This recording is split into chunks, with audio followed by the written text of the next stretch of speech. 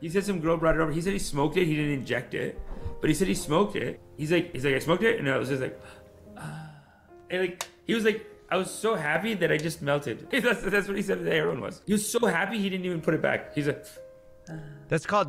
There's like a feeling they call nodding off with heroin. You just feel like you're gently cocooned in a blanket of warmth, and not even just love. You just don't care. You're so protected from the outside anxiety and stress. You know, it really affects people who are, so some people take heroin and they're like, what's the big deal? I have a hypothesis that it's people who, and you shouldn't take heroin no matter what, everybody, but I have a hypothesis that heroin affects people the most who are neurotic, anxious, stressed, who have trauma that they can't deal with, because for the first time in their entire life, they feel what it's like to really feel free and not care about what's going on around them. And they've never felt that before. So it's like, that's why they just feel like so warm. And so they felt like they've had guards up their whole life, and all of a sudden they just get, but people who don't have those same anxieties and neuroticisms, it affects differently. Yeah. And by the way, I'm speaking completely out of my butt right now because I've never done it. But you know what's crazy is I actually just saw a video about toxic guilt and how some people have it trained in them from when they're kids. And it does feel like there's those traumas that you have. I guess people call it traumas, but basically there's these like underlying programs in you that are telling you like, you're not good enough, you shouldn't do this, you shouldn't do that, or you're gonna look like an idiot if you do this. Like, you can see some people are stuck with certain types of programming. It's kind of unconsciously put in. People say it's put in with traumas. And so maybe the heroin makes it all disappear. And they're just like, oh. Like, the rest of the time, there's these voices saying, you can't do this, you can't do that, you're not good enough. Right, you get that you finally feel like what it's like to be normal. For other people, you get to feel what it's like to be normal. And it's just, I want that. So, now, there are other parts to the addiction where eventually you're not just craving feeling normal, you're craving the opiates. I mean, yeah. I've heard there's a theory of addiction which says that, you know, you partly try to fill a hole like of, you know, suffering or trauma. And that's true. I think that's why people go, you come for the trauma, you stay for the chemical dependency is like how I think about it. So you come initially to heroin, not because you're like so excited about heroin, but because you have something wrong, right? Broken about you, and you're self-medicating to basically try to fix yourself. Wow. But you're so progressive. You're so progressive right now, but go on. That's so nice what you're saying. That's correct. No, but I thought you'd have a tough love attitude about it. That like you're just a drug addict. Yeah. You need to fix You're doing this meta commentary on me. We're just talking about, let's just talk. Let's talk. This is therapy time, okay? This is not analyze Coffezilla time. I'm happy for you. I'm happy that this more progressive side is coming out of you. Stop. Less tough love, and it's more just like, well, there's some underlying trauma that drove you to the heroin, and that's fine. Yeah, that's good. You're right. Then you're a heroin addict, and everyone's sort of forced to deal with you, and it becomes a massive, massive burden, and it's unfortunate. Yeah. Anyway, I can't talk too much about it, but I've seen firsthand the impact of the fentanyl crisis. So there's the heroin part, and then there's this other completely new. So heroin was bad enough. Everyone was already like, heroin was rated 5 stars on Yelp, and then 1 star by all the people who were like now trying to quit, right? They're like, this actually is not great. But then fentanyl walks in the door and it's like, hey, heroin is now Russian roulette. Maybe you're gonna have a great trip, maybe you're gonna nod off, maybe you're gonna be normal, you're gonna escape your problems, maybe I'm just gonna kill you and you're just gonna die of an opiate overdose now. But what do you think about the oxys, dude? I heard oxys are the shit, and they're basically heroin. No, they're also laced with fentanyl. Oh, they're laced with fentanyl too, the oxys? Yeah. So my buddy, he gets prescribed, this is how fucking good they are. He gets prescribed these oxys. Well, one time his brother, he said, got prescribed oxys by a doctor, and then it took him 2 years to get off of that shit. No, yes, it's so serious. And by the way, you're on for 2 years, and then after 2 years, all you do is think about it. You're still fighting the addiction. So my boy, he breaks his leg, and they're offering him oxys. He's like, I don't want this shit, whatever. But I think he took some home. Of course. Dude, he said it was gone next day. And he's like, dude, my dad and my brother fucking jacked my oxys.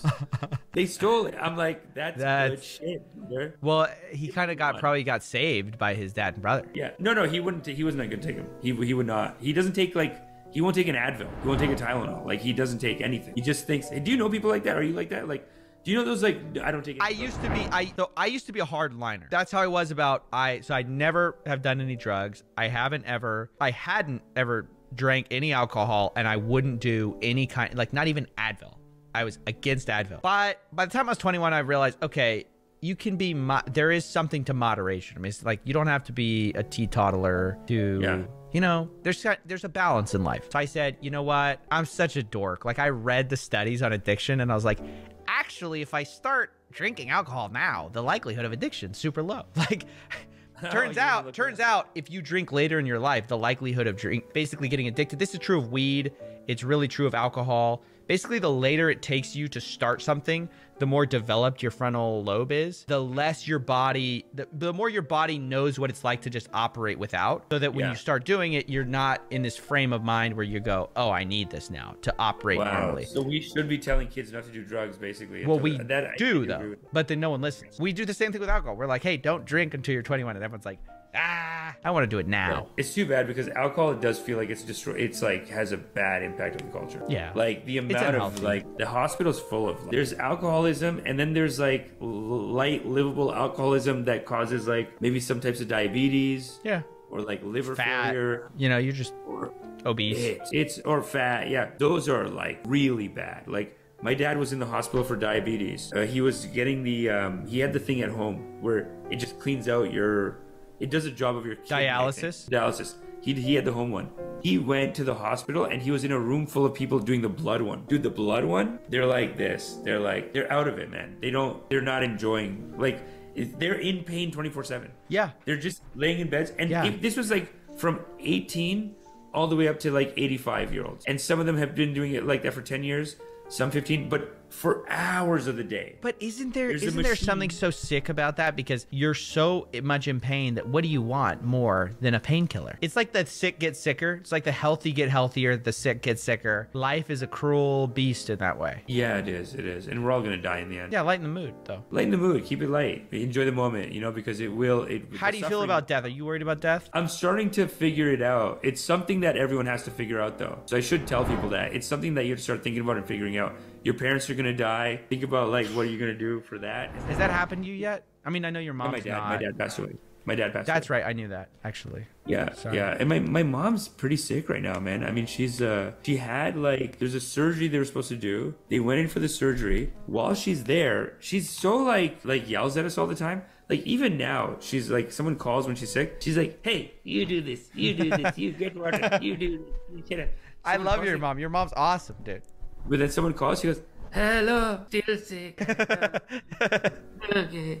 Like, she'll do that. And then I'll go rip on somebody and be like, you're fat. And then just come like, just saying, like, hey, you sit up, you move. Yeah, like, she's just like yelling at people, calling people fat, whatever. That is what's funny, though, is you have this thing in your head where everyone goes, oh, they'll soften up like when they're sick. And it's, some people do, but most people, they just double down. They're just like, nah. Dude, you get cranky too, man. You get the blood sugars. Of course. The blood sugars are going up and down. Your body's in pain. Yes. You almost have to be like the little baby that's like crying for more attention because they're like, man, like, give me food, whatever. They kind of get like that. They're a little bit like they need help, whatever.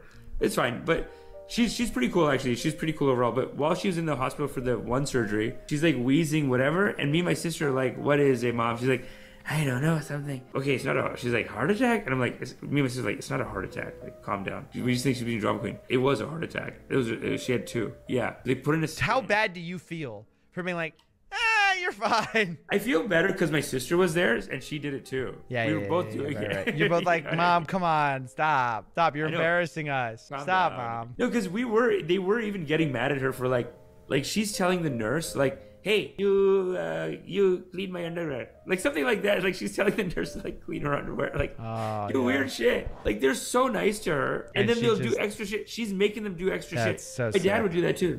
That's great. They're so twisted. And the moral of the story is, you are loved because you are loved. Such is the nature of loving kindness. Okay? So now that I've done my karmas, make sure you do your karmas. Hit the like, hit the subscribe, and sign up for meditation. Ascension is upon us, foolish. Sign up for meditation immediately. Ha! Am I still here?